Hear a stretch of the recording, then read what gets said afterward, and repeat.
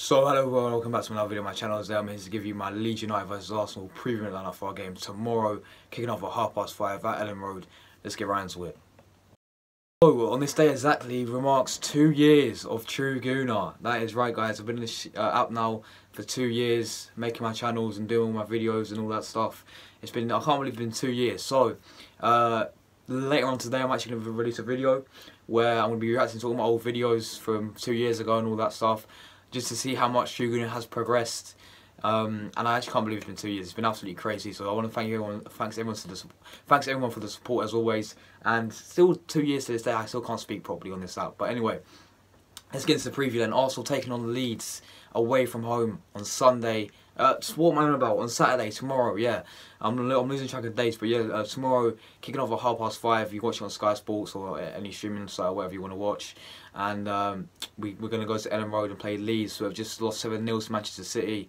And they're in 16th in the Premier League right now. Bielsa ball's failing for them. You know, they've been really poor.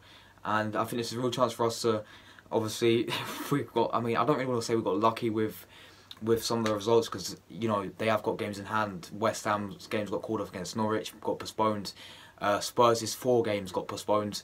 Man United's 2 games got postponed. So I don't really want to say that's lucky, because they're going to play. They've still got games to play. But what I will say is it'll be really nice just to see us, you know, 4 points clear. And yes, I know they've got games in hand and all that stuff, but it'll be really nice to see us 4 points clear if we do beat Leeds into that top 4. But yeah, the question is, am I confident? Yeah, I am pretty confident. I reckon we're gonna absolutely. I don't think we're gonna absolutely battle them like Manchester City did.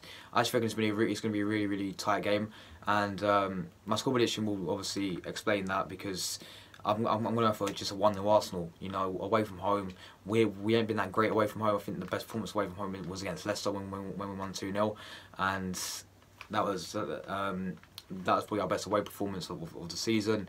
There's also been games against Everton, against Brighton, where we just haven't really turned up. Obviously got battered against Brentford, got battered against Man City. So there's been those types of games where we just haven't really turned up away from home. So I don't. This is why I don't think we're actually going to battle them, because I do think we can easily beat them. We've already played them this season already in the Carabao Cup, and we beat them 2-0. And yeah, it was Carabao Cup. You know, both teams were playing there.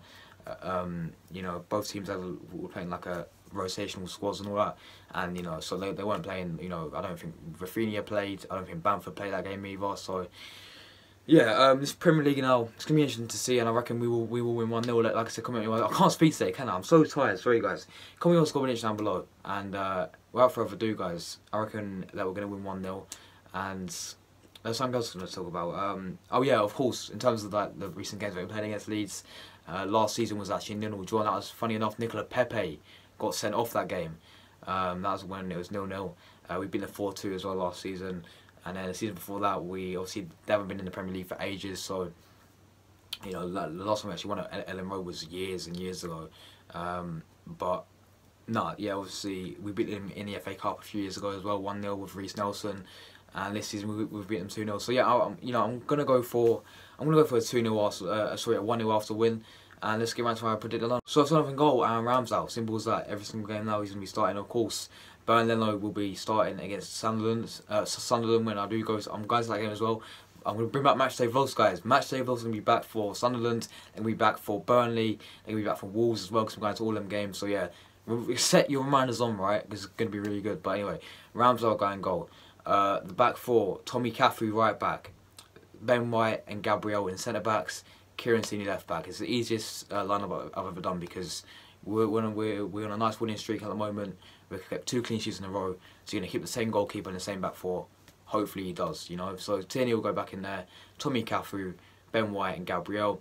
The midfields, this is every time we have the midfield selection, because it's like I personally want to see Sam Lokonga back in. Bring Lokonga back in, right? Drop Xhaka or drop Partey, one of them, because both of them have been. I mean, Xhaka's been decent, but Partey not good enough. And we're gonna go Lokonga, and alongside him, I'm gonna go. Okay, it's gonna have to be either one of Xhaka or Partey, to be honest. So yeah, well, I'm gonna go Partey for this one. But if he gets dropped, then I'm not gonna go play him, because he's been absolutely shocking.